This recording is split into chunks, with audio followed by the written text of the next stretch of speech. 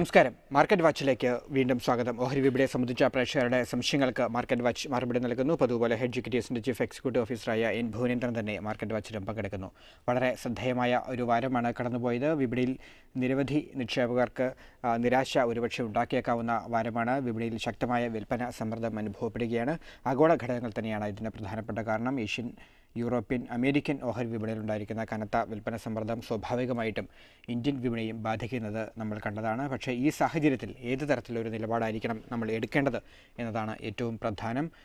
മികച്ച ഓഹരികൾ വാങ്ങാൻ പറ്റുന്ന ഒരവസരമായി ഇതിനെ നമുക്ക് മാറ്റാവുന്നതാണ്. ഒപ്പം തന്നെ കൂടുതൽ കാര്യക്ഷമമായി ബുദ്ധിപൂർവ്വം വിപണിയിൽ നീങ്ങാൻ പറ്റുന്ന ഒരു സാഹചര്യം എന്ന് മാത്രം ഇതിനെ കാണണമെന്നാണ് പൊതു വിദഗ്ധർ പറയുന്നത്. ഇത്തരം കയറ്റിറക്കങ്ങൾ ഓഹരി വിപണിയിൽ സാധാരണയാണ്. ഇത് വിപണിയുടെ സ്വഭാവമാണ് എന്നുകൂടി നമ്മൾ ഓർക്കുക. സ്വാഭാവികമായിട്ടും ഭുവനേന്ദ്രനോട് ഏറ്റവും ആദ്യം ചോദിക്കാനുള്ളതും പ്രേക്ഷകർക്ക് ഏറ്റവും ആദ്യം അറിയാനുള്ളതും വരുന്ന ദിവസങ്ങളിലെ വിപണിയുടെ ഗതിയെക്കുറിച്ചായിരിക്കും. ഈ പ്രതിസന്ധി എത്ര നാൾ തുടരും? വിപണി ഇനി താഴോട്ട് പോകാൻ സാധ്യതയുണ്ടോ? പോയാൽ എത്രത്തോളം പോകും?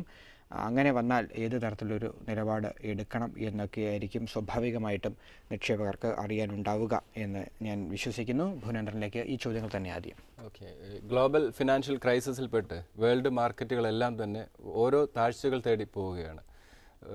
പൂർണ്ണമായും ബേഴ്സ് കൺട്രോളിലാണ് മാർക്കറ്റ്. കരടികൾ വളരെ ശക്തമായി മാർക്കറ്റ് കൺട്രോൾ ചെയ്യുന്നു എന്നുള്ളതാണ് ഒരു സത്യം.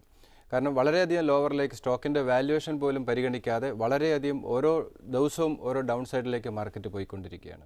ഒരു കാര്യം മനസ്സിലാക്കുക, കരടികൾ എത്രത്തോളം ശക്തമാണോ അതിലും ശക്തമാണ് ബുൾ ഓപ്പറേറ്റേഴ്സ്. അതുകൊണ്ട് തീർച്ചയായിട്ടും മാർക്കറ്റ് അതിശക്തമായിട്ട് തന്നെ തിരിച്ചു വരാനുള്ള സാധ്യതയുണ്ട്. ഇവിടെ നമ്മൾ ഇന്ത്യൻ എക്കോണമിയിൽ നിന്ന് വളരെ മോശമായിട്ടുള്ള ന്യൂസുകൾ ഒന്നും ഇല്ല എന്നുള്ളതാണ് വളരെ പോസിറ്റീവായിട്ട് നമ്മൾക്ക് കാണേണ്ടത്. പതിവ് പോലെ US-ഉം യൂറോപ്പും തന്നെയാണ് ഈ ഒരു ക്രൈസിസിന് പ്രധാനമായിട്ടും റീസൺ. എന്നാൽ ഇന്ത്യൻ എക്കോണമിയിൽ നിന്നുള്ള ന്യൂസുകൾ എല്ലാം പോസിറ്റീവ് തന്നെയാണ്. അതിൽ നമുക്ക് ഇന്ത്യൻ GDP പോലും 8.5-ൽ നിന്നും 7.7 എന്ന് പറയുന്നത് പോലും വലിയൊരു പോസിറ്റീവ് ഫിഗർ തന്നെയാണ്. അതാരും മനസ്സിലാക്കുന്നില്ല. കാരണം മറ്റ് രാജ്യങ്ങളുടെ 2-ഉം 1-ഉം 3-യും GDP ഉള്ള സമയത്താണ് ഇന്ത്യ ഇപ്പോഴും 7.75 ഗ്രോത്ത് കാണിക്കും എന്ന് പറയുന്നത്. എന്നാൽ 8.5-ൽ നിന്നും 8 ബിലോ പോകാം എന്നുള്ള നെഗറ്റീവ് മാത്രമാണ് എല്ലാവരും കാണുന്നത്. അതോടൊപ്പം തന്നെ നമ്മളുടെ കമ്പനികളുടെ റിസൾട്ട്, അതുപോലെ ക്രൂഡ് ഓയിൽ പ്രൈസ് ലോവർ ലെവലിലേക്ക് വരുന്നു. നമ്മളെ സംബന്ധിച്ച് ഇൻഫ്ലേഷൻ തന്നെയാണ് ഇപ്പോഴും പ്രശ്നം. അപ്പോൾ ഇൻഫ്ലേഷനും ഹയർ ലെവലിൽ നിൽക്കുന്ന ഇൻട്രസ്റ്റ് റേറ്റ്. അപ്പോൾ ഈ ഇൻട്രസ്റ്റ് റേറ്റ് കുറച്ച് കൊണ്ടുവരാൻ കഴിയുകയാണെങ്കിൽ തീർച്ചയായിട്ടും ഇതൊരു പോസിറ്റീവ് തന്നെയാണ്. പക്ഷേ ഇതിന് കുറച്ച് ദിവസം മുമ്പ് RBI റേറ്റ് ഹൈക്ക് കൊണ്ടുവന്നു. വീണ്ടും RBI പറയുന്നത് വീണ്ടും റേറ്റ് ഹൈക്ക് വരാമെന്നാണ്. എന്നാൽ എരുതിയിൽ എണ്ണ ഒഴിക്കുന്നത് പോലെയുള്ള പ്രസ്താവനകളാണ് ഗവൺമെൻറ്റിൻ്റെ ഭാഗത്തു നിന്നും RBIയുടെ ഭാഗത്തു നിന്നും ഉണ്ടാകുന്നത്. അത് തീർച്ചയായിട്ടും നിരാശാജനകം തന്നെയാണ്. കാരണം MOIL, കോൾ ഇന്ത്യ പോലെയുള്ള പബ്ലിക് ഇഷ്യൂ നടത്തി എത്രയോ കോടി രൂപ ഗവൺമെൻറ് സമാഹരിച്ചു. ഇതൊക്കെ സ്റ്റോക്ക് മാർക്കറ്റ് ത്രൂ തന്നെയാണ്. എന്നാൽ ഈ സ്റ്റോക്ക് മാർക്കറ്റിനെ സപ്പോർട്ട് ചെയ്യാനായിട്ട് ഗവൺമെൻറ് ഒരിക്കലും ശ്രമിക്കുന്നില്ല എന്നുള്ളതാണ് സത്യം. ഇപ്പോൾ ഇൻഫ്ലേഷൻ കുറഞ്ഞു വരുന്ന സാഹചര്യത്തിൽ അങ്ങനെ ഒരു ആവശ്യമില്ലെങ്കിൽ ഒരിക്കലും ഒരു റേറ്റ് ഹൈക്കിൻ്റെ ഒരു ഭീഷണി കൊടുക്കേണ്ട യാതൊരു ആവശ്യവുമില്ല. അപ്പോൾ ഇപ്പോഴും ഇന്ത്യൻ എക്കോണമി വളരെ ശക്തമാണ്. ഇന്ത്യൻ കമ്പനികൾ ഇപ്പോഴും സേഫർ സൈഡിൽ തന്നെയാണ്. വളരെ നല്ല മൺസൂൺ ലഭിച്ചു, അതും നമുക്ക് പോസിറ്റീവായിട്ട് കാണാം. ഇപ്പോഴത്തെ വാല്യുവേഷൻ 5,000 ബിലോ തീർച്ചയായിട്ടും ഒരു ഫെയർ വാല്യൂ അല്ലെങ്കിൽ ഒരു ചീപ്പർ വാല്യൂ ആണ് എല്ലാ സ്റ്റോക്കുകളും മൂവ് ചെയ്തുകൊണ്ടിരിക്കുന്നത്. ഒരു ഡിസ്കൗണ്ട് സെയിൽ സ്റ്റോക്ക് മാർക്കറ്റിൽ സംഭവിച്ചുകൊണ്ടിരിക്കുകയാണ്. വളരെ സൗണ്ടായിട്ടുള്ള സ്റ്റോക്കുകൾ മേടിക്കാനുള്ള ഒരു അവസരമായിട്ട് കാണുക. കാരണം മാർക്കറ്റ് വാച്ച് പലപ്പോഴും പറഞ്ഞിരുന്നു, ഒരു ഷോർട്ട് ടൈം ഗെയിനിന് വേണ്ടി മാർക്കറ്റിൽ ഇൻവെസ്റ്റ്മെൻറ്റ് നടത്തരുത്, long time point of view investment നടത്തുക എന്നുള്ള സ്ട്രാറ്റജി. പലപ്പോഴും അതുതന്നെയാണ് സ്റ്റോക്ക് മാർക്കറ്റിൽ സംഭവിക്കുന്നത്. നമുക്കറിയാം 2009 മാർക്കറ്റ് വളരെയധികം ലോവർ ലെവലിൽ പോയെങ്കിലും അതിലും ശക്തമായിട്ട് മാർക്കറ്റ് എല്ലാം തന്നെ തിരിച്ചു വന്നു. നമ്മൾ നേരത്തെ ബൈ റെക്കമെൻഡേഷൻ ചില സാഹചര്യത്തിൽ പറയാതിരുന്ന ഒരു സാഹചര്യമുണ്ട്. വാല്യുവേഷൻ ഹൈ ആണെന്നൊക്കെ നേരത്തെ പറഞ്ഞിരുന്നു. ഇപ്പോൾ എന്ത് ഒരു നിർദ്ദേശമാണ് അവർക്ക് കൊടുക്കാനുള്ളത്? പൊതുവേ നമ്മൾ നേരത്തെ സൂചിപ്പിച്ച പോലെ ഒരു പാനിക് വിപണിയിലുള്ളത് കൊണ്ട് പൊതുവെ എല്ലാവരും മാറി നിൽക്കുന്ന ഒരു സാഹചര്യം, അല്ലെങ്കിൽ കയ്യിലുള്ള സ്റ്റോക്ക് വിറ്റുമാറുന്ന ഒരു സാഹചര്യം പൊതുവെ വിപണിയിലുണ്ട്, പ്രത്യേകിച്ചും റീറ്റെയിൽ നിക്ഷേപകർക്കിടയിലും. അവരോട് എന്താ പറയാനുള്ളത്? ഒരിക്കലും ഇപ്പോഴത്തെ നിലയിൽ സ്റ്റോക്ക് വിറ്റ് മാറേണ്ട ആവശ്യമില്ല. കാരണം പേഷ്യൻസ് കാണിക്കുക എന്നുള്ളതാണ്. കാരണം മാർക്കറ്റിൽ പലപ്പോഴും സംഭവിക്കുന്നത് തന്നെയാണ്, മാർക്കറ്റ് ലോവർ ലെവലിലേക്ക് വരുമ്പോൾ എല്ലാ നിക്ഷേപരും വിറ്റ് മാറിപ്പോകുന്നു. കാരണം കേൾക്കുന്ന ന്യൂസുകൾ വളരെ നെഗറ്റീവായിട്ടുള്ള ന്യൂസുകളാണ്. എന്നാൽ മാർക്കറ്റ് ഹയർ ലെവലിലേക്ക് പോകുന്തോറും എല്ലാ നിക്ഷേപരും മാർക്കറ്റിലേക്ക് ഓടി വരുന്നു. അപ്പോൾ ഒരിക്കലും റീറ്റെയിൽ നിക്ഷേപർ ഗെയിൻ കിട്ടില്ല എന്നുള്ളതാണ്. പലപ്പോഴും മാർക്കറ്റ് വാച്ച് 3 വർഷം മുമ്പ് സ്റ്റാർട്ട് ചെയ്യുമ്പോൾ മുതൽ പറയുന്നതാണ്.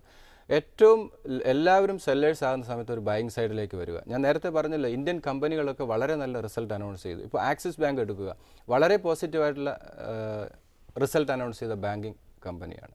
1050 ലെവലിലാണ് സ്റ്റോക്ക് ട്രേഡിംഗ് നടക്കുന്നത്. ഇപ്പോൾ മാർക്കറ്റ് വാച്ചിന് 1300 ലെവൽ വന്നപ്പോൾ മാർക്കറ്റ് ഒരു വാല്യുവേഷൻ കുറച്ചൊരു ഹയർ ലെവലിലാണ്. ഷോർട്ട് ടൈം ഗെയിനിന് വേണ്ടി ഒരു ഇൻവെസ്റ്റ്മെൻറ്റ് നടത്തരുത് എന്ന് പറഞ്ഞിരുന്നു. അതുപോലെ തന്നെയാണ് ഇപ്പോഴും ഷോർട്ട് ടൈം ഗെയിനിന് വേണ്ടി ഒരിക്കലും സ്റ്റോക്ക് മാർക്കറ്റിൽ ഒരു ഇൻവെസ്റ്റ്മെൻറ്റ് നടത്തരുത്. നമ്മളുടെ ബാലൻസ് ഫണ്ട് 2-3 സ്റ്റേജ് ആയിട്ടുള്ള ഒരു ഇൻവെസ്റ്റ്മെൻറ്റ് തീർച്ചയായിട്ടും അതാണ് അഡ്വൈസബിൾ. ഇപ്പോഴും അതേ സ്ട്രാറ്റജി തന്നെയാണ്. കാരണം ഈ ഒരു കറണ്ട് ലെവലിൽ നിന്നും വാല്യുവേഷൻ ലോവർ വാല്യൂവിലാണ്, പക്ഷേ ഗ്ലോബൽ സിറ്റുവേഷൻസ് കുറച്ച് മോശമാണ്. അതുകൊണ്ട് മാർക്കറ്റ് കുറച്ചുകൂടെ ചിലപ്പോൾ ലോവർ ലെവലിലേക്ക് പോകാം. അതുകൊണ്ട് നമ്മളുടെ കയ്യിലുള്ള ഫണ്ടിൻ്റെ ഇപ്പോഴത്തെ നിലയിൽ 60% വരെ ഇൻവെസ്റ്റ്മെൻറ്റ് നടത്താം തിരഞ്ഞെടുത്ത നല്ല കമ്പനികളിൽ. മാർക്കറ്റ് എത്രത്തോളം ശക്തമായി താഴേക്ക് പോയാൽ അതിലും ശക്തമായിട്ട് മാർക്കറ്റ് തിരിച്ചു വരാനുള്ള സാധ്യതയുണ്ട്. ഒരിക്കലും ഷോർട്ട് ടൈം ഗെയിനിന് വേണ്ടി മാർക്കറ്റിൽ ഒരു ഇൻവെസ്റ്റ്മെൻറ്റ് നടത്തരുത്. Long time point of view ഒരു ഇൻവെസ്റ്റ്മെൻറ്റ് ഇപ്പോൾ നടത്തുക. ചിലപ്പോൾ നമുക്ക് ഷോർട്ട് ടൈം ഒരു ഗെയിൻ കിട്ടാനുള്ള ഒരു സാധ്യതയുണ്ട്. കാരണം മാർക്കറ്റ് ഈ ഒരു ലെവലിൽ ചിലപ്പോൾ ഷാർപ്പായിട്ടുള്ള ഒരു റിക്കവറി നമുക്ക് മാർക്കറ്റിൽ പ്രതീക്ഷിക്കാം. അതുകൊണ്ട് തന്നെ എല്ലാ നിക്ഷേപകരും വളരെ നല്ല സ്റ്റോക്കുകൾ വളരെ ഒരു വാല്യുവേഷൻ വളരെ ഒരു ചീപ്പർ വാല്യുവേഷനിലേക്ക് വന്നുകൊണ്ടിരിക്കുകയാണ്. സ്റ്റോക്ക് മാർക്കറ്റിൽ ഒരു ഡിസ്കൗണ്ട് സെയിൽ തന്നെയാണ് നടക്കുന്നത്. പുതുതായിട്ട് നിക്ഷേപിക്കാൻ ആഗ്രഹിക്കുന്നവരും പുതുതായി സ്റ്റോക്ക് മാർക്കറ്റിലേക്ക് വരാൻ ആഗ്രഹിക്കുന്ന നിക്ഷേപകരൊക്കെ തന്നെ ഇതൊരു അവസരമായിട്ട് കാണണം. അവസരം നമ്മളുടെ മുന്നിലേക്ക് വന്നിരിക്കുകയാണ്. ആ അവസരം നമ്മൾ മാക്സിമം ക്യാപിറ്റലൈസ് ചെയ്യാൻ വേണ്ടി ശ്രമിക്കുക. അതാണ് റീറ്റെയിൽ നിക്ഷേപകരെ സംബന്ധിച്ചിടത്തോളം നല്ലത്. ഒരു കാരണവശാലും കയ്യിലുള്ള സ്റ്റോക്ക് സെല്ല് ചെയ്ത് മാറേണ്ട ഒരു അവസരമല്ല ഇത്. കൂടുതൽ ഷെയറുകൾ മേടിക്കേണ്ട ഒരു അവസരമാണ് നമ്മുടെ മുന്നിലേക്ക് വരാൻ പോകുന്നത്. പുനീതൻ, കഴിഞ്ഞ കുറേ നാളുകളായിട്ട് മാർക്കറ്റ് ഈ രീതിയിൽ നിൽക്കുന്ന ഒരു സാഹചര്യമുണ്ട്. ഈ സമയത്ത് നമ്മുടെ ഈ നിക്ഷേപകർ സ്റ്റോക്ക് മാർക്കറ്റിൽ നിന്ന് മാറി കമ്മോഡിറ്റിയിലേക്ക് മാറുന്നൊരു സാഹചര്യമുണ്ട്. പ്രത്യേകിച്ച് ഗോൾഡൊക്കെ നമുക്കറിയാം കഴിഞ്ഞ കുറേ നാളുകളായിട്ട് വലിയ ഒരു മുന്നേറ്റം നടത്തുന്നുണ്ട്. അത്തരം ഒരു സ്വിംഗ് ഉണ്ടാകുന്നുണ്ടോ? അത്തരം നിക്ഷേപം എത്രത്തോളം അഡ്വൈസബിളാണ്? തീർച്ചയായും ഗോൾഡ് പലപ്പോഴും സാധാരണ ആളുകളിലേക്ക് ഒരു നിക്ഷേപ മാർഗം തന്നെയാണ്. കാരണം എല്ലാവർക്കും ഗോൾഡ് ഇൻവെസ്റ്റ്മെൻറ്റ് വളരെ സേഫ് ആയിട്ടുള്ള ഒരു ഇൻവെസ്റ്റ്മെൻറ്റായി തന്നെ പരിഗണിക്കുന്നു ഇപ്പോൾ ഗോൾഡ് ഇൻവെസ്റ്റ്മെൻറ്റിന്. പക്ഷേ ഗോൾഡ് ഇൻവെസ്റ്റ്മെൻറ്റിലുള്ള ആളുകൾ തീർച്ചയായിട്ടും എനിക്ക് തോന്നുന്നില്ല റീറ്റെയിൽ ആളുകളൊന്നും ഷിഫ്റ്റ് ചെയ്ത് ഗോൾഡിലേക്ക് പോകുന്നില്ല. ഇത് കൺട്രികളാണ് പ്രധാനമായിട്ടും ഗോൾഡ് ഒരു സേഫർ ഇൻവെസ്റ്റ്മെൻറ്റ്. ഇപ്പോൾ ഇന്ത്യ വലിയൊരു ഇൻവെസ്റ്റ്മെൻറ്റ് ഗോൾഡിൽ നടത്തുന്നുണ്ട്. ചൈന, ഇവരൊക്കെ കൺട്രികളാണ് കൂടുതലായിട്ടും രാജ്യങ്ങളാണ് കൂടുതലായിട്ടും ഈ ഗോൾഡിലൊക്കെ ഇൻവെസ്റ്റ്മെൻറ്റ് നടത്തുന്നത്. റീറ്റെയിൽ ആളുകൾ ഇൻവെസ്റ്റ്മെൻറ്റ് നടത്തുന്നുണ്ട്. ഇപ്പോഴാണ് കൂടുതൽ ആളുകൾ ഗോൾഡ് ഇൻവെസ്റ്റ്മെൻറ്റിനെ കുറിച്ചൊക്കെ കൂടുതലായിട്ട് ഡിസ്കസ് ചെയ്യുന്നത്. അതും സെയിം പാറ്റേൺ തന്നെയാണ്. കാരണം കൂടുതലായിട്ട് പബ്ലിസിറ്റി കിട്ടുമ്പോൾ പബ്ലിക്കിനെ അട്രാക്റ്റ് ചെയ്യുന്നു. എനിക്ക് തോന്നുന്നു ഗോൾഡ് ഇൻവെസ്റ്റ്മെൻറ്റ് ഇനി അങ്ങോട്ടുള്ള ഇൻവെസ്റ്റ്മെൻറ്റ് ഒരു സിസ്റ്റമാറ്റിക് ഇൻവെസ്റ്റ്മെൻ്റ് ആയിരിക്കും നല്ലത്. ചെറിയ രീതിയിലുള്ള ഇൻവെസ്റ്റ്മെൻറ്റ് നടത്തുക. കാരണം വലിയൊരു ഗെയിനിന് വേണ്ടി ഇനി മാർക്കറ്റ് ഹയർ ലെവലിലേക്ക് പോകും എന്ന് വിചാരിച്ചൊരു ഇൻവെസ്റ്റ്മെൻറ്റ് നടത്തരുത്. കാരണം ഈ രാജ്യങ്ങളിലെ പ്രശ്നങ്ങൾ പരിഹരിക്കുകയും സ്റ്റോക്ക് മാർക്കറ്റ് തിരിച്ചു വരികയും ചെയ്താൽ ഗോൾഡിൽ ചെറിയൊരു കറക്ഷൻ സംഭവിക്കാനുള്ള സാധ്യതയുണ്ട്.